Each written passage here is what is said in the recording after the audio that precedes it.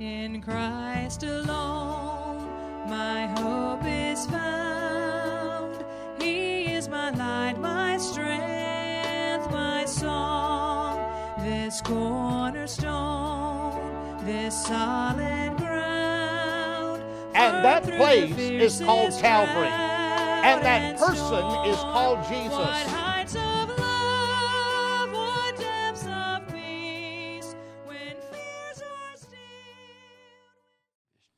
Well, take your Bibles and turn to the book of Revelation chapter 12. Revelation chapter 12. You see, I can preach other than in the Gospel of Luke. Every sermon I've preached thus far in the revival has been in the Gospel of Luke, but tonight we're going to look at Revelation chapter 12, and we're going to begin reading in verse 7. Revelation chapter 12, verse 7. If you have found it, say amen. And there was war in heaven. Michael and his angels fought against the dragon. And the dragon fought and his angels and prevailed not. Neither was their place found any more in heaven. And the great dragon was cast out, that old serpent called the devil and Satan, which deceiveth the whole world. He was cast out into the earth, and his angels were cast out with him. And I heard a loud voice saying in heaven, Now is come salvation and strength and the kingdom of our God and the power of his Christ, for the accuser of our brethren is cast down, which accused them before our God day and night. And they overcame him by the blood of the Lamb and by the word of their testimony, and they loved not their lives unto the death. Therefore rejoice, ye heavens, and ye that dwell in them. Woe to the inhabitants of the earth and of the sea, for the devil is come down unto you, having great wrath, because he knoweth that he hath but a short time. I've been preaching now for 54 years. And I think in all of these years of preaching, the question that I have been asked more than any other is this one. Brother Bob, why did God create the devil? Brother Bob, why did God create the devil? When you think of all the havoc that the devil has caused on this planet, all the murders and rapes and thefts, all of the sexual immorality, all of the broken homes, all of the wars, all of the child molestation. I mean, all of that, every bit of it, you can lay it at the feet of the devil. Why did God create the devil? Well, I want us to settle that tonight once and for all. Are you ready? God did not create the devil. God did not create the devil. God created an angel by the name of Lucifer, and Lucifer made himself into the devil. When you think about what the Bible teaches about Lucifer, it's very interesting. First of all, the Bible teaches that Lucifer was one of the most prominent angels that God ever made. I don't know how many angels there are, but the New Testament says there are myriads upon myriads. That means 10,000s upon 10,000s. And that gets up into the billions. And so there are billions of angels that God made. But only 3 of them are identified by name in the Bible. Out of all of the billions of angels that God made, only 3 are identified by name. There is Michael, there is Gabriel, and there is Lucifer. And so by virtue of the fact that he is one of only 3 angels mentioned by name, I tell you, he was one of the most prominent angels God ever made. Tell you a second thing about him. According to the book of Ezekiel, chapter 28, he was the most beautiful angel God ever made. You know, sometimes people think that all angels look alike, but they don't. All people don't look alike, and aren't you glad for that?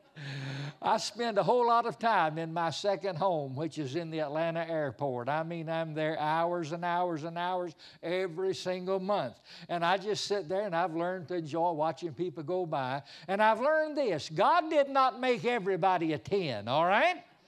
God made a lot of 2s and 3.5s. I promise you He did. And so all people don't look alike, and all angels don't look alike, but Lucifer was the most beautiful angel that God ever made. But also, he seems to be the most talented angel God made. According to Ezekiel 28, it speaks of his pipes and his tabrets, which speaks of his ability to sing. Lucifer was a singing angel. Sometimes we speak of someone who can sing well, and we say, man, they could sing the stars down. Well, I want to tell you, Lucifer could sing the stars up. He was the best singer in all of heaven. And so he was a prominent angel, he was a beautiful angel, and he was a very talented angel. But that did not satisfy him. He wanted more. He wanted more. And we find out exactly how the devil came into existence when we read the 14th chapter of the book of Isaiah. In Isaiah chapter 14, beginning in verse 12 and following, Lucifer became the devil when he put 2 words together, just 2 little words.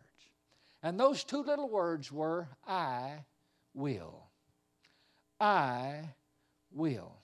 When you read those verses there in Isaiah 14, he says, I will 5 times. And here's basically what he said. He said, I will have God's place. I will have God's power. I will have God's people. I will have God's position. And then he said, I will have God's person. He said, I will be the Most High God. Now, you talk about arrogance, you talk about conceitedness. There's not any being God ever made more arrogant or conceited than the angel of Lucifer. The idea that he, a created being, thinks he can have God's person, to think he can become God. And that's when Lucifer, the angel, became the devil. Now, I want to share with you from the verses that I read for you tonight 4 things about the devil, and then we'll have our prayer. This won't be a long sermon, but I want you to listen very carefully because these answer some questions that you may have about the devil.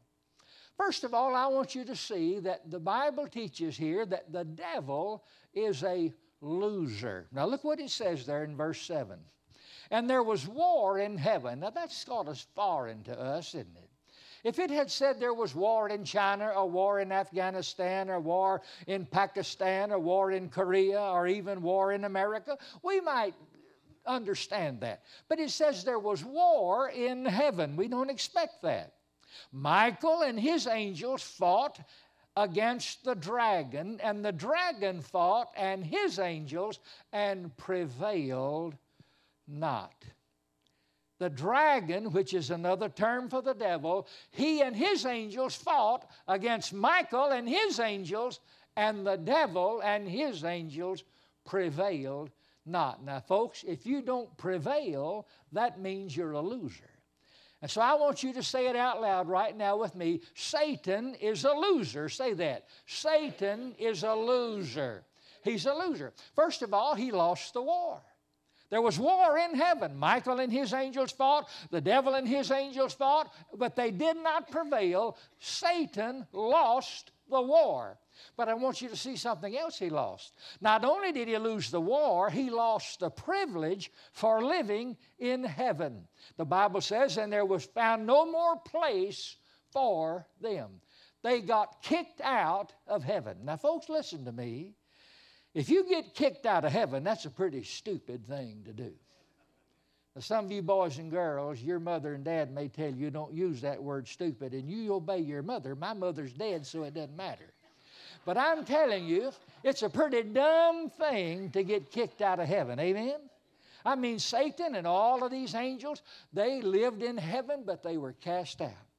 One of the most unusual things the Bible teaches, and I cannot explain it, I have no idea why it happened, but the Bible teaches that when the devil rebelled against God, that 1/3 of all of the angels God made sided with the devil. I don't know why. I don't know how that happened. But 1/3 of the angels in heaven sided with Lucifer in his rebellion against God. And so when God cast Lucifer out, He also cast those angels out, and that's who demons are.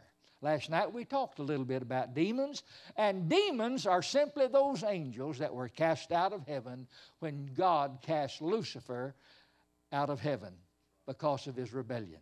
But I want you to see not only that he lost the war, and not only did he lose the privilege of living in heaven, he also lost his good name. He lost his good name. Lucifer is not a bad name. As a matter of fact, it's a very beautiful name. I told you there were 3 angels mentioned by name. Michael, the word Michael means who is like God.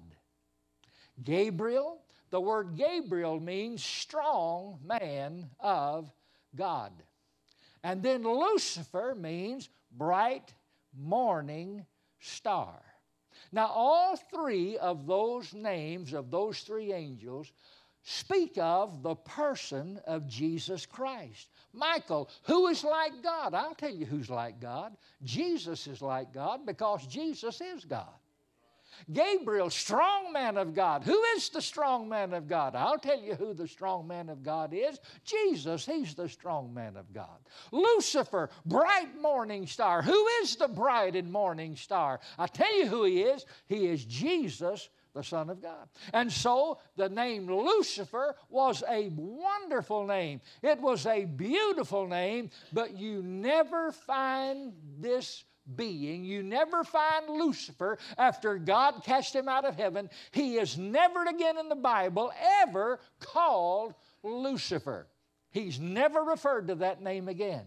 In the Gospels, he's called Beelzebub. Beelzebub means the prince of demons.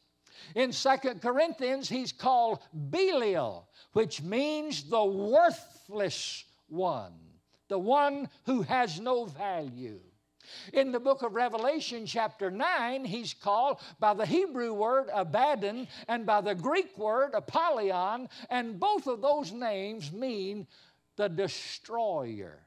And that's what the devil is. He's a destroyer. He will destroy your home. He will destroy your character. He will destroy your dreams. He will destroy your hopes. He will destroy every plan you've ever made. He will destroy your life. The devil is a destroyer. Also, he is called in the New Testament the devil, Satan, the dragon, and the old serpent. But he's never, not one time in the New Testament, he's never called Lucifer. He lost his good name. But not only did he lose his good name, he ruined his good name. I've known a lot of people who named their children, their sons, Michael. I've known a lot of people who named girls and boys Gabriel.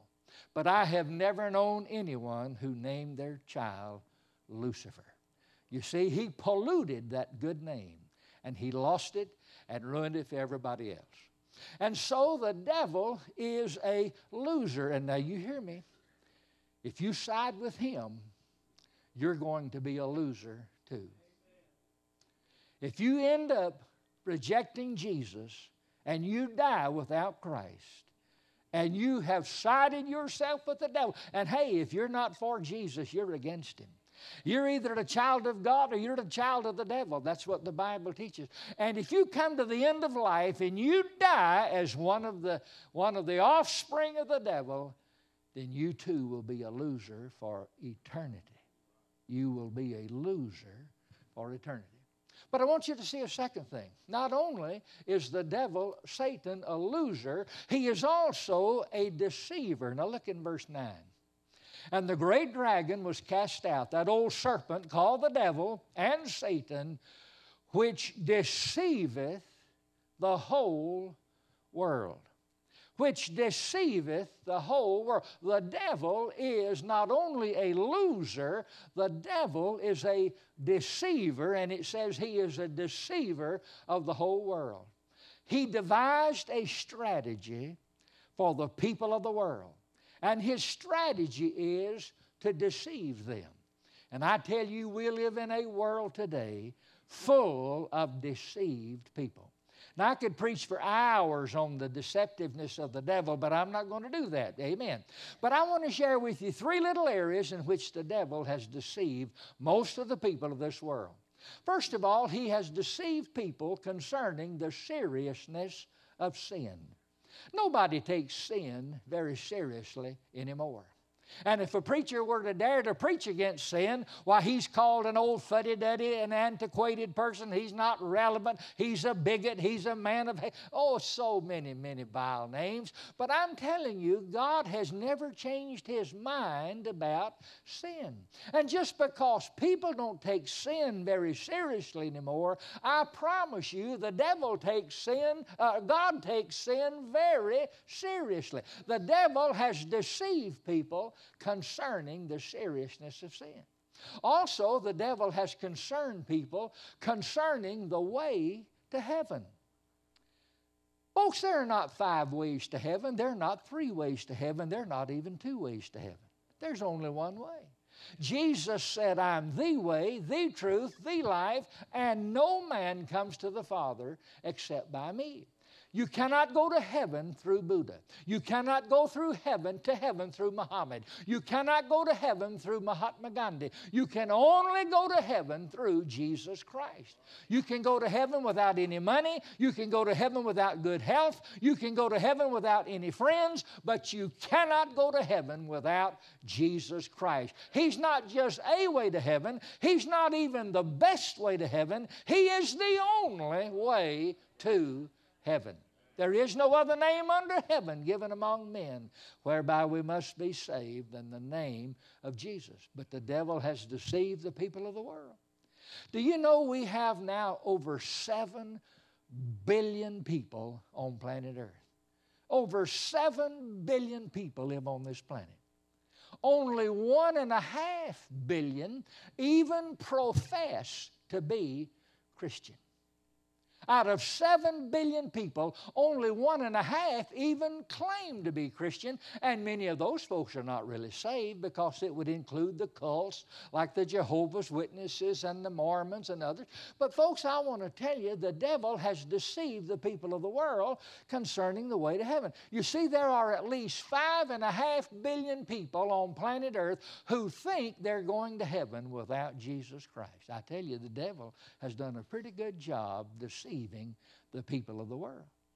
But not only has he deceived people concerning the seriousness of sin and the way to heaven, but also the time of salvation. You know, there are a lot of people who believe, well, preacher, I know I need to be saved, and preacher, one day I plan to get saved, but I'm not ready now, preacher. I got to sow my wild oats. I got places to go, people to see, things to do. And one day when I get old and dilapidated and worn out, well, then I'll get saved. It doesn't work like that, beloved. You just can't get saved anytime you get ready to get saved. You can only be saved while God is ready to save you. And you can wait too long. You really can.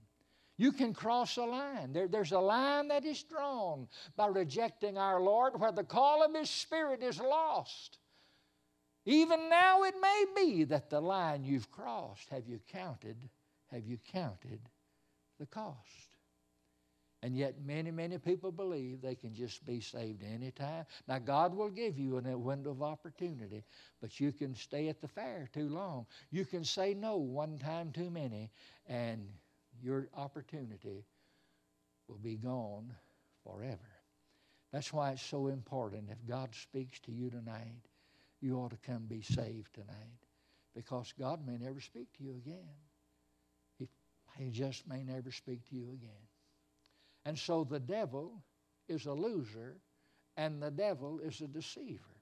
But I want you to see a third thing. The devil, Satan, is an accuser. Say that with me. Satan is an accuser. Look in verse 10. And I heard a loud voice saying in heaven, now is come salvation and strength and the kingdom of our God and the power of his Christ. Now notice this, for the accuser of our brethren is cast down. The accuser of our brethren is cast down. Now there in verse 9 it says, he deceives the whole world. Satan's strategy for the people of the world, Satan's strategy for lost people is to deceive them. But Satan also has a strategy for saved people, for those who are part of the brethren and those who are Christians, and his strategy for Christians is to accuse them. That word accuse means to slander. It means to malign the character.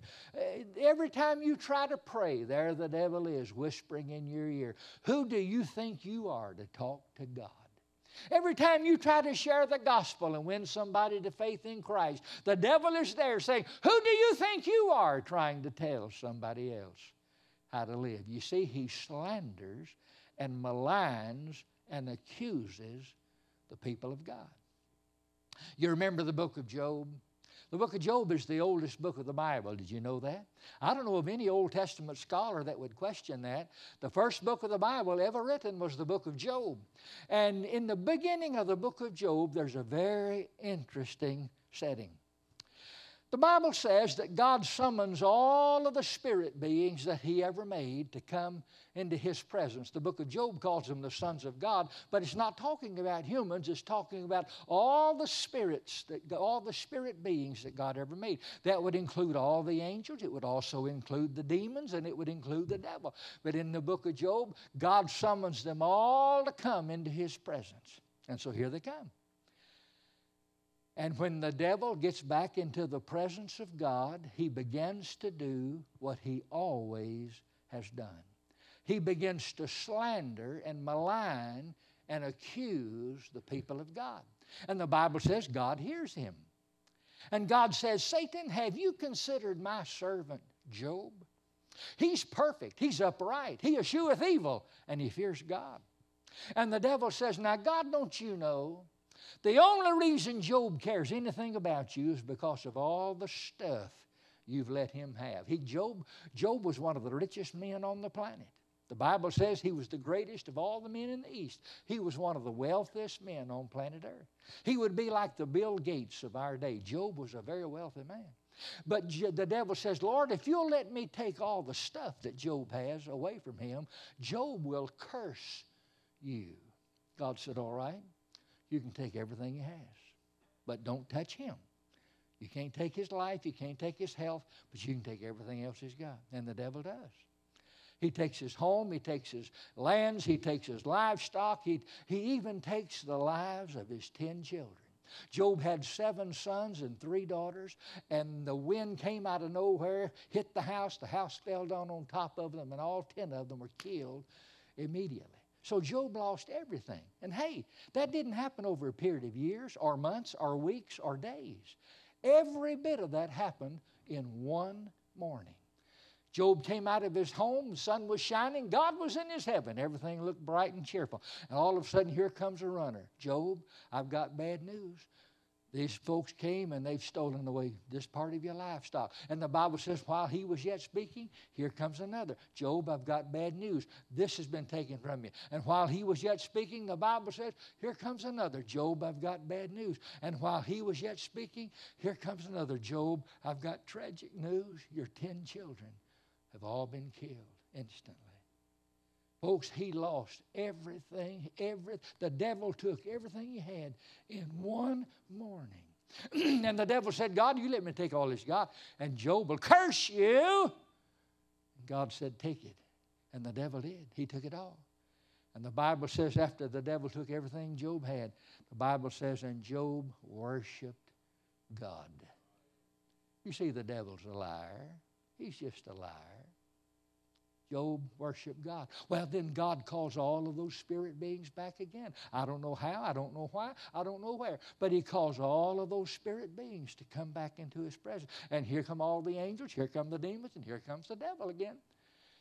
into the presence of God. And again, he does what he always does. He began to slander the people of God. And God said, hey, Satan, have you considered my servant Job? He's perfect, he's upright, he escheweth evil, and he fears God. And the devil can't say this time, well, Lord, if you'll let me take everything he's got, he'll curse you. No, he'd already done that. He said, well, Lord, I tell you, if you'll let me take his health away, the only reason Job cares anything about you is because you let him be healthy all his life. Why, he's never been sick, never had a cold, never had a flu, never been to a doctor. You let me take his health away, and Job will curse you. And God said, all right, you can take his health. You can't kill him, but you can take his health. And the devil does.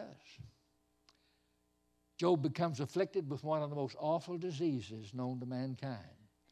The Old Testament says he was covered from head to foot with boils, which is really just a symptom, most Old Testament scholars believe, of another illness. Most believe that he was afflicted with the form of leprosy called elephantiasis.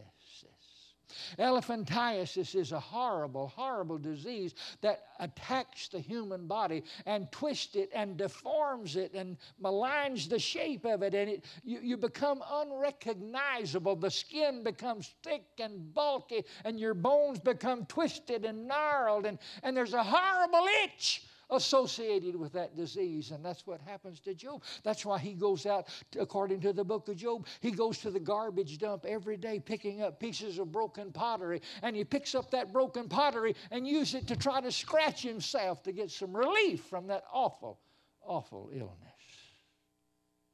And yet even after that, the Bible says, and Job worshiped God. Brother Bob, do I have any defense? Am I just a victim?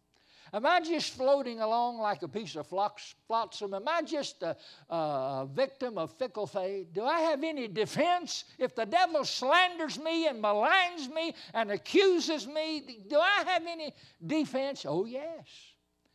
The Bible says in verse 11, and they overcame him. Did you know you can overcome the devil? I meet a lot of people and they say, Brother Bob, I'm doing the best I can under the circumstances. Hey, who told you you have to live under the circumstances? Amen? You can live on top of the circumstances. We are not defenseless in spiritual warfare. We have a method of victory. He says they overcame him, first of all, by the blood of the Lamb. You know what that means? It means their salvation. Hey, if you're saved tonight, you're not saved because you're warm and cute and fuzzy and cuddly. If you're saved because the blood of Jesus Christ has washed away all of your sin. And so when the devil accuses, when the devil slanders, when the devil maligns you, all you have to do is remind the devil, you've been washed in the blood of the Lamb. You don't belong to him. He has no right to your life. He has no authority over you. You're a blood-washed, spirit-filled child of the living God. You're no longer a part of his family. You're a part of God's family. They overcame him by their salvation. Secondly, they overcame him by the word of their testimony. Now, I used to think that referred to the giving of a personal testimony, and I do like to hear people give their testimony. Most of the times, I heard about that lady that stood up and gave her testimony, and she said, now, while I'm up, I want to give my husband's too. I give it better than he does. When I was a boy growing up in church in Florence, Alabama, from time to time, our pastor would call for testimonies, and there was always one old lady, and I don't know, she must have been 175, I don't know, but she was pretty old. And every time he would call for testimonies, Mrs. Hester, that was her name, she would always grab the pew in front of her, and she'd kind of unwind on the way up, you know. And she'd lift that little hand. I remember this as vivid as it was yesterday, and it's been over 60 years ago. And she would raise that little hand and she'd say, oh, Brother Kelly, Pastor. Oh, Pastor. I just want to stand and tell what the Lord has done for me. I was just a kid. And I didn't know what the Lord had done to her, but I didn't want the Lord to do that to me. I mean, I'm being honest. I thought the Lord about ruined that old gal. But when it says they overcame him by the word of their testimony, it does not mean the giving of a personal testimony. It's referring to the Scripture. This is the word of our testimony. If our testimony is not rooted and grounded on this book, it's meaningless. You remember the Gospels say that early on in the Gospels that Jesus was led by the Spirit into the wilderness to be tempted by the devil. And the devil tempted Jesus to turn stones into bread. And he tempted Jesus to jump off the pinnacle of the temple. And he tempted Jesus to bow down and worship him. The devil tempted him. But on every occasion when the devil tempted Jesus, Jesus responded, "It is written, it is written, it is written." Folks, we can overcome the devil through the Scripture. There's power in the Word of God. They overcame him by their salvation, by their Scripture. But then it says this, "And they loved not their lives unto the death." That means they overcame him by total surrender to Jesus Christ. What's the worst thing the devil can do to you? Well, the worst thing the devil can do to you is to take your life. The worst thing he can do to you is to kill you. But if he does, if you're a child of God, you're just going to heaven anyway. Amen? You can't lose as a child of God.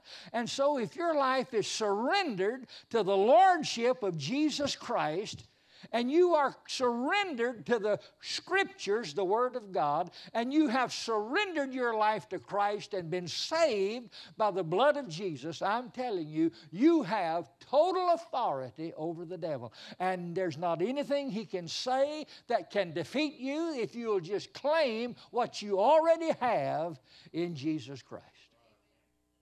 The devil is a loser. The devil is a deceiver. The devil is an accuser, but he can be overcome. One last thing, and we'll be through. The devil is a short timer. The devil is a short timer. Look there with me, if you will, in verse 12. "Therefore rejoice, ye heavens, and you that dwell in them." Why? Because the devil's gone. "Woe unto you, inhabitants of the earth and the sea." Why? Because the devil's come down unto you, having great wrath. Oh, he's mad. I tell you, the devil's mad. Good night. He's so mad. He hates God. He hates the Bible. He hates the blood of Jesus. He hates the church. He hates Christians. He hates prayer. He hates baptism. He hates the Lord's Supper. He hates missionaries. He hates evangelists. He hates pastors. I'm telling you, he's just full of wrath. He's so mad. Why? Because he knoweth that he hath but a short time. I'm telling you, beloved, his number's about up. It's not going to be long. Jesus will split wide the eastern sky, descend down the staircase of the stars, and say to a blood-bought church, "Come up hither, my children." The King is coming. The King is coming. The devil is a short timer. Back in the 5th chapter of the book of Revelation, now don't turn there. Just trust me, I'll get it close to right. In Revelation chapter 5, we find one of the most interesting scenes in all the Word of God. Revelation 5 opens up with God sitting upon his throne. And in his right hand, he has, the King James Bible calls it a little book, but it's really a scroll. It's a scroll consisting of 7 pages, and each one of them sealed to the one before it, and they just roll it up. And in that right hand of God is that little 7-sealed scroll, which is in effect the title deed to planet Earth. Whoever ends up possessing that scroll is going to own planet Earth, lock, stock, and barrel. And so there's God sitting with that scroll in his hand. And the Bible says, "And a great angel cried with a loud voice, Who is worthy to come and take the scroll out of the hand of him that sitteth upon the throne?" Who is worthy? Now the question was not who's willing. Oh, there have been a lot of people who've been willing to own planet Earth. Attila the Hun, he was willing to do it. Fidel Castro, he was willing to do it. Adolf Hitler, he was willing to do it. Khrushchev, he was willing to do it. And there are some clowns in Washington today, they're willing to do it. But the question is not who is willing, but who is worthy. And none of them are worthy. And the Bible says in Revelation 5, and nobody moves. Who is worthy to come and take the scroll? Nobody moves. Nobody in heaven, nobody on earth, nobody under the earth. The Bible says nobody moves. John says in Revelation 5, and I began to weep. And that word weep there does not mean the trickle of a tear down the cheek. It's almost like buckets of tears. Great sorrow, grief, just crying and sobbing. Because you see, there for a split second, the Apostle John wonders, is the devil forever going to have the power on planet Earth? The book of 1 Corinthians says the devil is the god of this world. More people worship him than worship Jesus.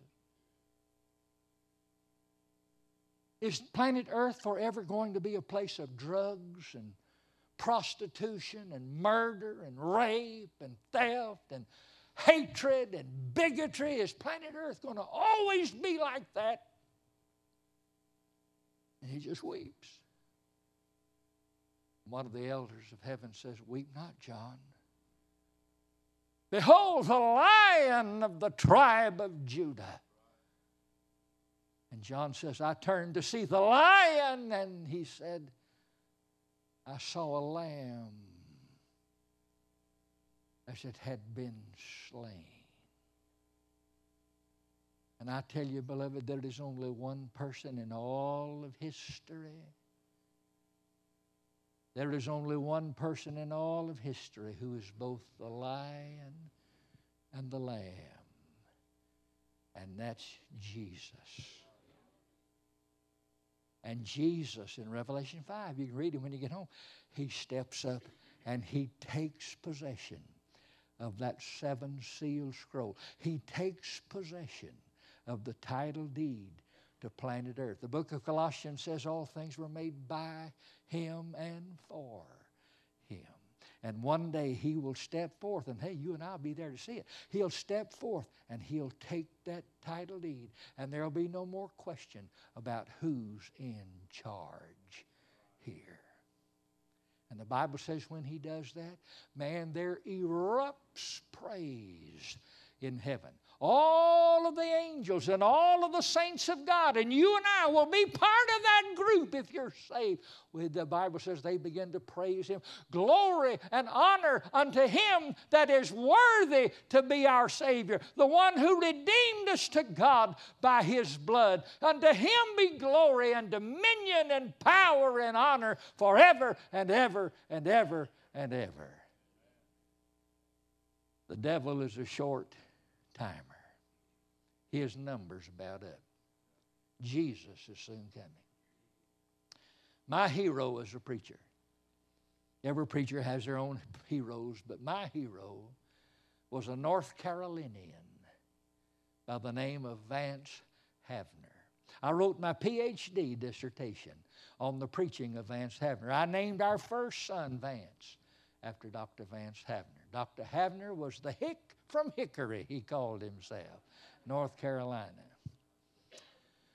Dr. Havner was an old man when I first met him as a teenage boy. He was already old. He was already a widower. His wife had already died.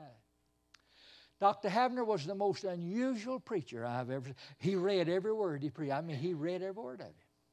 I wouldn't walk across the street to hear a preacher read a sermon. I'm just being honest with you. I don't like sermons that are read. But Dr. Havner was so unusual and was so anointed by the Spirit of God, it didn't make any difference. He was just unique. Billy Graham did his funeral. And at his funeral, Billy Graham said, most of us are born original and die copies. But he said Vance Havner was born an original and he died an original. Nobody liked Vance Havner. But he was so odd. He never in his whole life drove a car. I mean, never. He never drove a car. He didn't get married till he was 39 years old. He said, I just don't believe in rushing into things. So he didn't get married till he was 39 years old, and he married a little Quaker woman named Sarah, and when she married him, she became his chauffeur. But until then, somebody had to come get him everywhere he went. And he would preach revivals and Bible conferences every week of his life, just about. Dr. Havner didn't have any hobbies. He didn't. He didn't hunt, he didn't fish, he didn't play golf, he didn't watch sports on TV, he could care less about that. The only diversion that he had, the only thing that he seemed to really like was he loved to read those old Western shoot-'em-up novels. Some of you have read those Zane Grey novels or those Louis L'Amour Western novels. Well, Dr. Havner loved to read those Western novels. And he said, I've heard him say it several times. He said, sometimes I'll get to the middle of the book. And he said, it'll just look like the hero's going down for sure this time. I mean, the Indians are about to scalp him, or the posse's about to shoot him, or the crooks are about to lynch him. And it just looks so bad. Dr. Havner says, I don't see how he's going to get out of it this time. And he says, my stomach begins to churn, and I get so restless. He said, I can't stand it. He said, I go over and I read the last chapter in the book. He said, I read the last chapter and I find out that the hero, hey, he comes out on top again. And he said, I go back to the middle of the book and I say, fight on, brother. Fight on, brother. It looks tough for you now, but I've read the last chapter. You're coming out on the winning side. Well, folks, I want to tell you, I've read the last chapter in this book, and we're going to win. We're going to win. I have a preacher friend in Tuscaloosa, Alabama. He calls me, I guess, maybe once or twice a month. And sometimes he'll just call and he'll say, Bob, we're winning. Bye. And hang up the phone. Every time I see him, every time I talk to him, Brother Bob, we're winning. And I tell you, every time he does that, I get so excited I could attack hell with a water gun. I mean, it just sets my shucks on fire. We are winning. Look at your neighbor right now and tell him, we're winning. Tell him right now, we're winning. We're winning. We're winning. I don't care what they say. I don't care what they say on MSNBC. I don't care what they say on Fox. I don't care what they say on whatever that other one is. I'm telling you, we're going to win because Jesus wins and we're with Him. We win. Well, that's a message of encouragement. You ought to leave here tonight feeling better than you did when you came in. Because we have an enemy. Oh, yes, we do. It's the devil. He hates you. There's not a thing about you he likes. He doesn't think you're pretty. He doesn't think you're cute. He doesn't think you're masculine. He doesn't think you're strong. He doesn't think you're macho. He doesn't think you're tough. He hates you. Hates everything about you. Hates your mama. Hates your daddy. Hates your home. Hates you. I mean, he hates you. And he'll do everything he can do to ruin your life and leave you in a gutter. We have an enemy. But thank God, the one who is for us is greater than the one who is against us. The devil's a loser. He's a deceiver. He's an accuser. But thank God, he's a short-timer. Soon, and very soon, we're going to see the King. You may be here tonight and you may say, Brother Bob, you know, you preached that for me tonight. I don't ever really do that. I don't preach with a rifle. I preach with a shotgun. I like to hit as many as I can, all right? I never single one person out and just pour it on them. No, I don't do that. I like to use as wide a load as I can. But sometimes a person will come in and they'll have a specific need and the Holy Spirit of God will drive right into their heart with truth. And you may say, Brother Bob, you were preaching to me tonight. I really wasn't, but maybe the Holy Spirit was. Maybe you say, Brother Bob, the devil's been on my case. Brother Bob, every time I turn around, the devil, he just tries to knock me down and defeat me, and he lies, he slanders me, he accuses me, he maligns me, he turns people against me, Brother Bob. The devil's just been on my case. Everywhere I go, the devil's just punching and punching away. Hey, you know what you learned tonight? You learned you can overcome him. Through the blood of Jesus, through the word of the testimony, and through your life totally surrendered. And it may just be that you need to make your way to this altar and say, Lord, tonight, I'm leaving this place a victor. I'm not going to be a victim anymore. I'm not going to believe that old junk of the devil anymore. I'm not going to be letting him putting me down and beating me on top of the head. I am on the winning side. And Lord Jesus, I just want to come to this altar tonight and tell you thank you for saving me. Thank you for filling me with your Spirit. Thank you for giving me a sure word. And I'm leaving this house tonight walking in victory. Hey, that would change that could put some of your homes back together. That could make a difference in your place at work. That could make a difference as you live as parents before your children. That could really change things at your house. And then you may be here tonight and you've never been saved. And the Holy Spirit has spoken to you. Hey, you're a loser. You're a loser, but you don't have to stay a loser. You don't have to stay. Brother Bob, has anybody ever told you to go to hell? Why, sure they have, but I'm not going. I've made arrangements to miss. Hallelujah. And folks, nobody has to go to hell. You don't have to go to hell. If you're lost tonight, you don't have to stay lost. You see, one of the biggest lies the devil ever tells is what you are right now is what you're going to have to be forever. That's not true. That's not even true for a Christian.